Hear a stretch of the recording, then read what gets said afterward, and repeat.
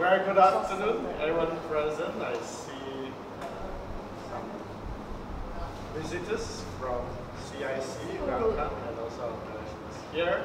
So it's a great privilege for me to introduce Father Rayappa from Vedo Diocese. He's a diocesan priest who is very much involved with the environment. Just a brief conversation with him that he was already into environment even before Laudato came out. So basically you can say that Pope Francis is giving a stamp of approval on the work he has already started.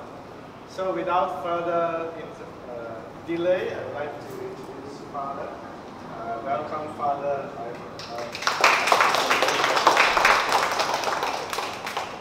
So good afternoon, Father Christopher, and good afternoon to everyone present here. Very nice to see so many novas. You remember last time when planet Earth was in absolute danger, only one old man, God called him, and one man was enough, and he saved. He built a boat, and he saved all the species of plants and animals which we enjoy today. One man effort. But here I see many novas here. Mrs. Novas also involved, and some youngsters here, younger novas. So it's a big crowded novas. This boat is very crowded, I think. So I think this time we are not going to let this planet destroyed. No, we are going to bring back.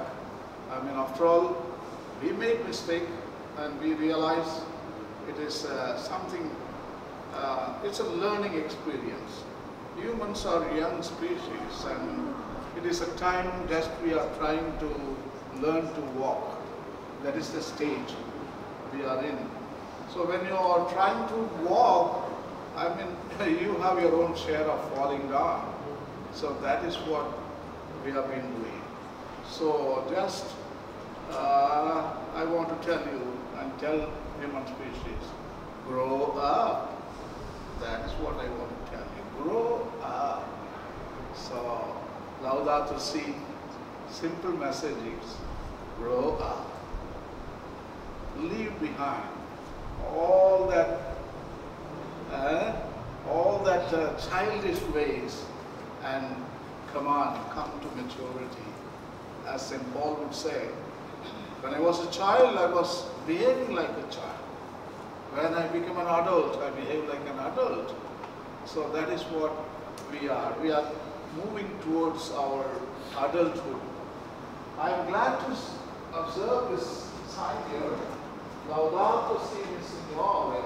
Actually, I am glad to see you added me, Signore, because many people, they know only Laudato Si. Pope Francis gave the title Laudato Si short. There is no, me, Signore is missing. That is my Lord, me, Signore. So why don't you say all of you Laudato Si? Laudato Si. This time, Laudato Si, mi Signore. Laudato Si, mi Signore. 800 years ago, Saint Francis of Assisi wrote this sentence. Before his death, 2 years before his death, he penned this sentence. And this poem is so famous. Every Italian in the school, every kid has to learn this poem. It is a Italian literature. So such a simple poem. He wrote for the, you know, the 5 elements of the earth: soil, water, air, fire, and ether. So the 5 basic elements of the earth. So, praise be to you, my Lord. Care for our common home, only one home. That's a papal words. On the cover of the book, he writes, care for our common home. In other words, we don't have another home. If you destroy this home, that's it. There is no other home for us. Not only that, we are sharing this home with other creatures. That is the wrong way I am putting it. Actually, creatures are sharing their home with us. That is that, because they came before us. So, we need to thank all other creatures for accepting us. We are the last last living creature to appear in the great chain of beings. So we are the little brother and we are the little sister.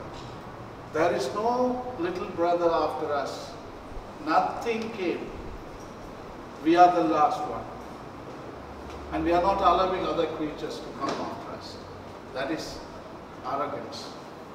So, St. Francis of Assisi put it, this is a family, large family. He puts it cosmic family.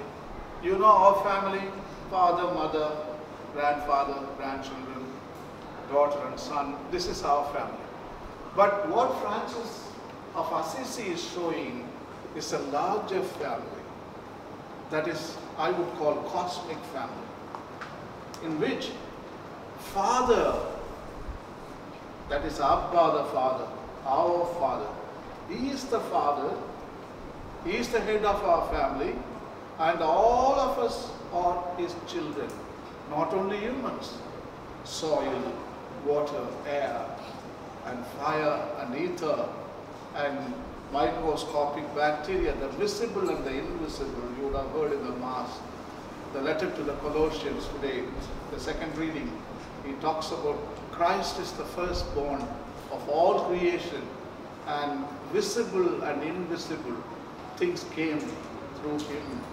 In other words, the living and the non-living components, because the whole natural world is made up of only two things, living and the non-living. From the non-living, living came. That's what the Bible says. God took the soil and He breathed and man became a being. So from the non-living matter, the living component came. So before us only non-living. That was existing. Stones, soil, sunlight, temperature, water, mountains, deserts, no life. So this is what the basic thing you should understand, the living and the non-living components. So St. Francis of Assisi is writing a poem for them. Are you ready now? He says, his poem is titled The Canticle of the Sun, or The Canticle of the Creatures. Two titles. Canticle of the Sun or Canticle of the Creatures. So in which he calls Sun, brother Sun. Brother Sun. He is the big brother of all in our family. Without him, there is no food, there is no life, there is no warmth. He is the breadwinner for all creatures, and he makes food for all our family. So brother Sun. Then he puts it, sister moon. See, brother Sun, sister moon, brother wind. Brother wind. Without brother wind, you can't sit down here. We need wind. We need every breath depends on the wind. It's a brother wind. And brother fire. Brother fire. And sister water. Sister water. Anyway, by the way, is there any water for me here? Sister water? I need some sister water, David. Otherwise, I'm going to choke now. Better get the sister back. Yeah. So, sister water. And then he gives two titles to soil and the land and Mother Earth. He says, Mother and Sister Earth. mother and sister. Two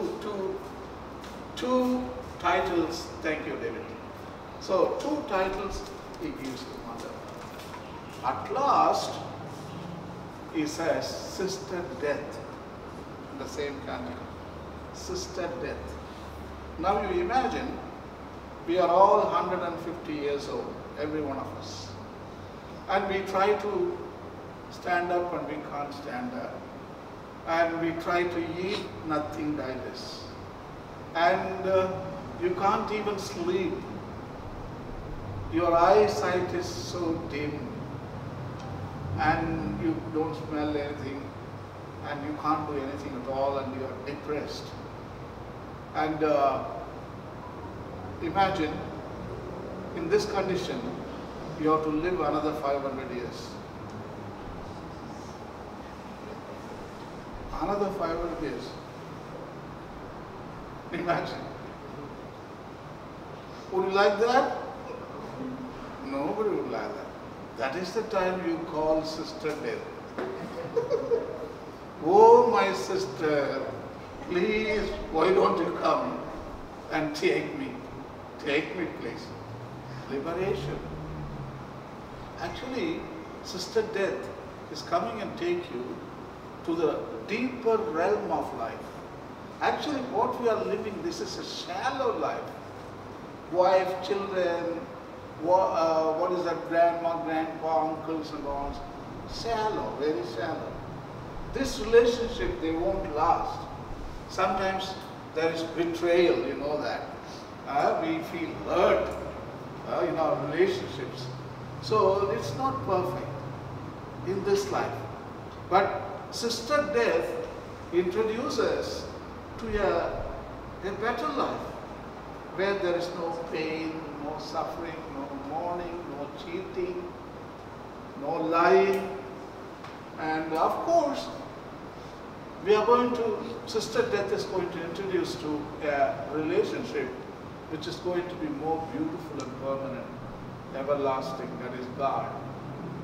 So when you have God as your relation, then why do you look for these relationships like friends, wives, children? Because God himself is now you are having. So when you have God with us, you don't require everything. Everything becomes meaningless. So that is the realm where sister death is taking us. That's why Francis, as he puts it, sister death. And also, he was becoming blind. He was 47 years old. St. Francis of Assisi, he didn't eat food. The food what we ate, he was putting ashes inside and he was eating. He spoiled his own health, his eyes, his organs. Everything is spoiled because he was not eating, making mortification. So I think he really suffering at this point. So he was inviting Sister Death. Sister Death, come and take me. I began to imitate St. Francis of Assisi in my seminary days. So I was not wearing chappals, and then I was going simple walking like Francis of Assisi. And then I got sickness of the feet, you know, like gangrene or something. And then I went to the hospital. The hospital bills costed so expensive. The rector called me and told, you should immediately renounce the Franciscan spirituality. It costs so much money for the seminary. Your spirituality is so expensive to the seminary.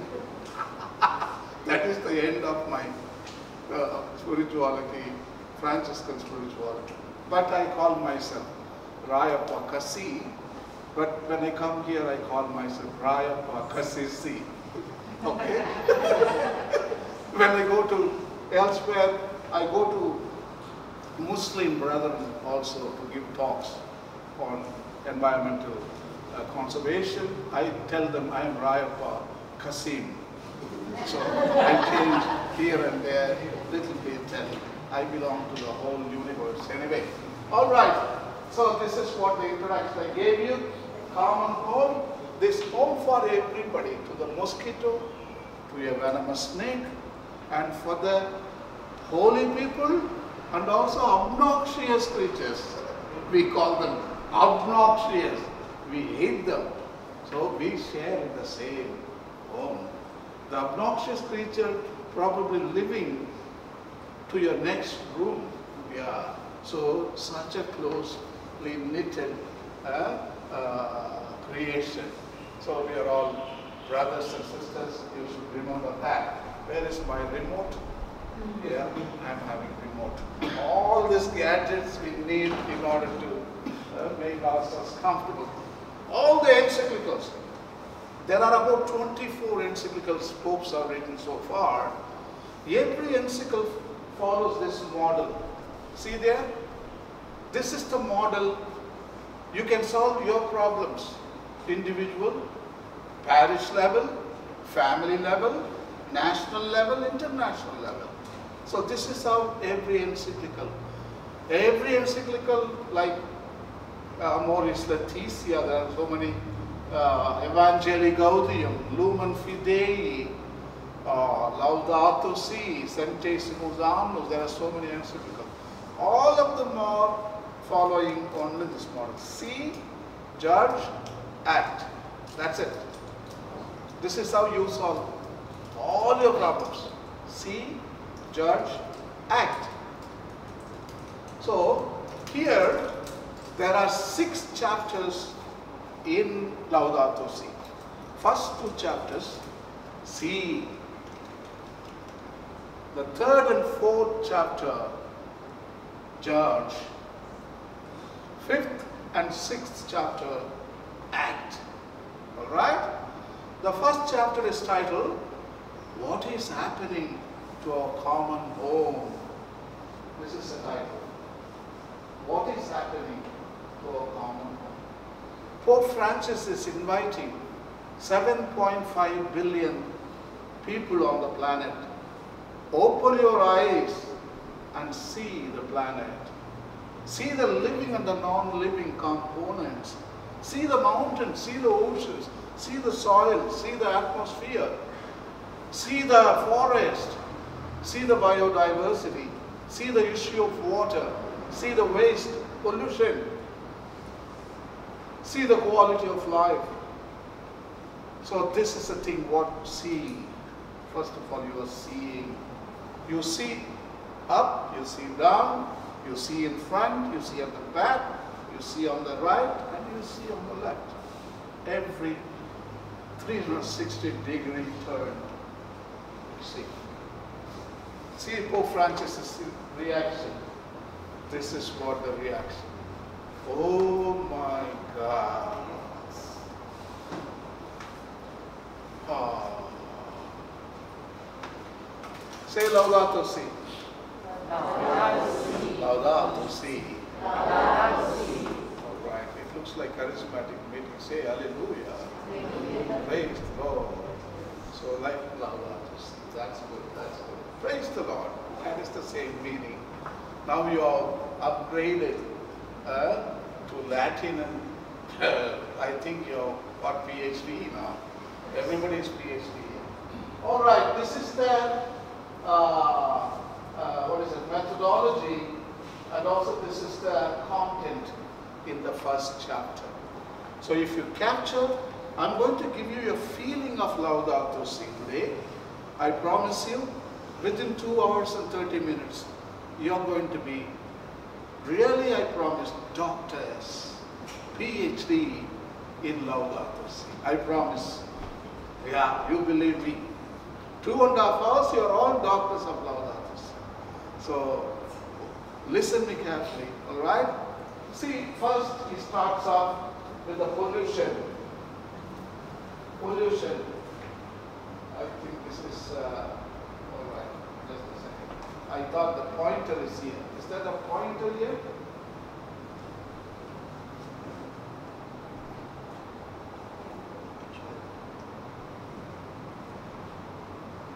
So, all right.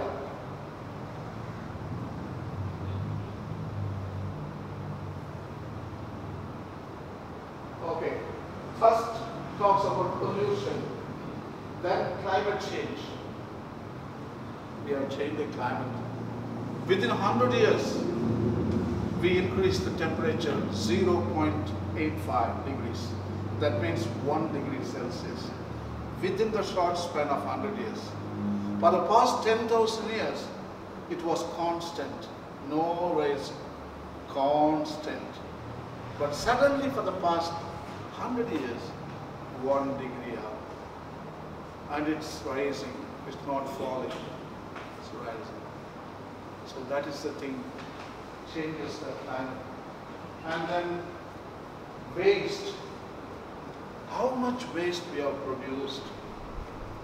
And he's writing very funny way in one place in the first chapter. Humans have, every one of them have BA, bachelor's degree, master's degree and PhD degree in creating waste. Humans are experts in creating waste. That is what they have specialized so far. But it is a funny way of writing. It's a satire, but you need to think about it. All right? So here, we are throwing out everything on the planet. At last, we are throwing out human beings also as useless. When they get old, you are a throwaway. And the poor, you are a throwaway. And the sick, throw away. So, the throwaway culture considers even human beings are a waste. Why they should live when they get older, let them disappear. So this is what Pope is writing. And the throwaway culture, not only human throwaway, food throwaway.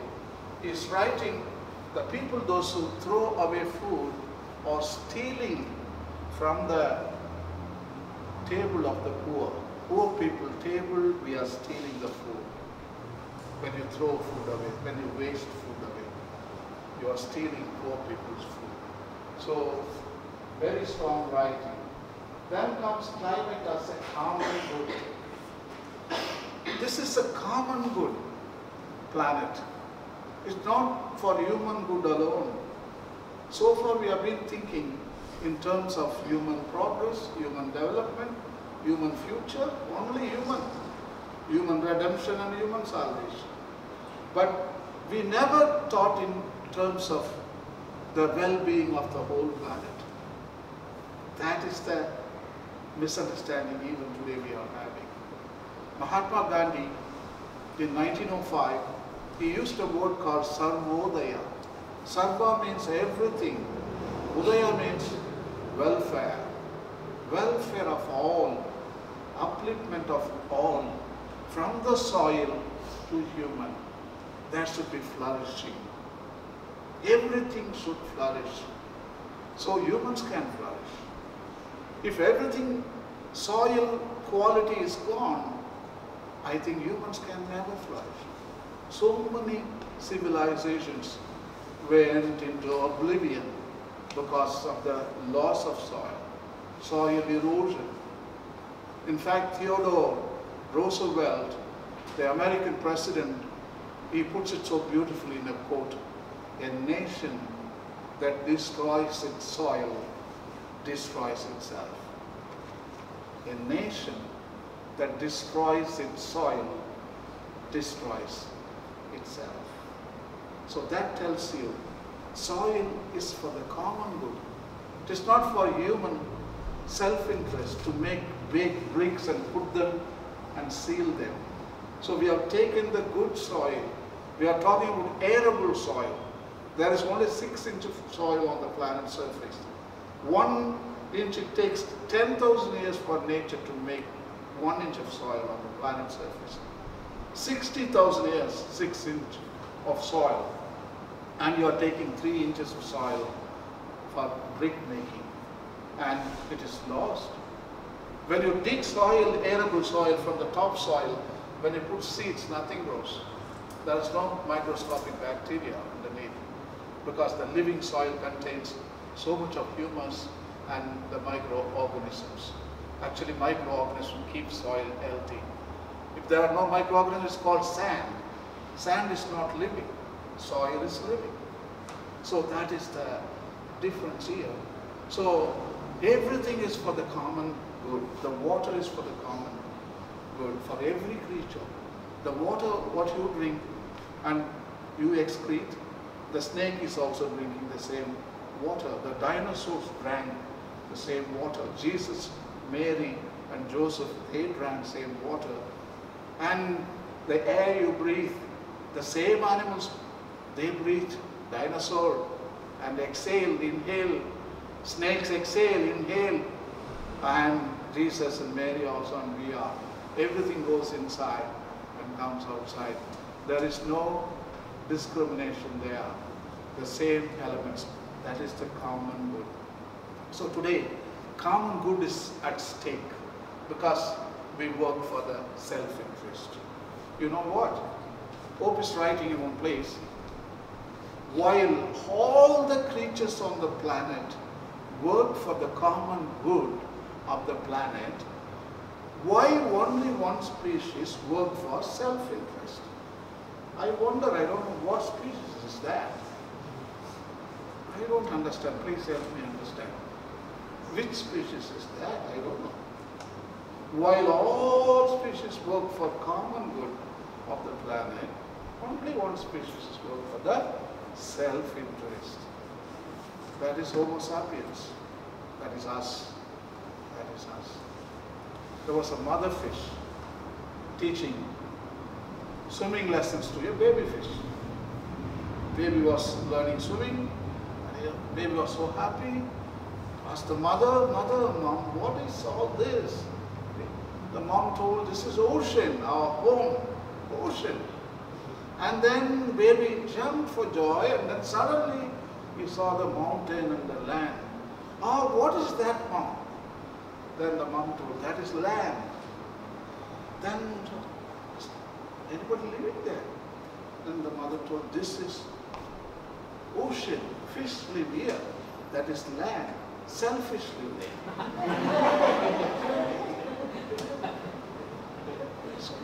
Such a wisdom from the mouth of the fish. So much wisdom we could have had it, but we have eaten them all. So much wisdom was eaten by humans. Such a beautiful planet. Everything works for the common good except one species. Then comes the issue of water. Malaysians, you may not understand the gravity, the seriousness of the water problem. But I come from India, and Chennai is the hot spot. It's the ground zero for that problem. Yes. People wait 4 or 5 hours for one pot of water, which costs 300 rupees, almost 20 ringgits for a pot of water. 300 rupees they pay, and then what is that? They wait for 4 hours.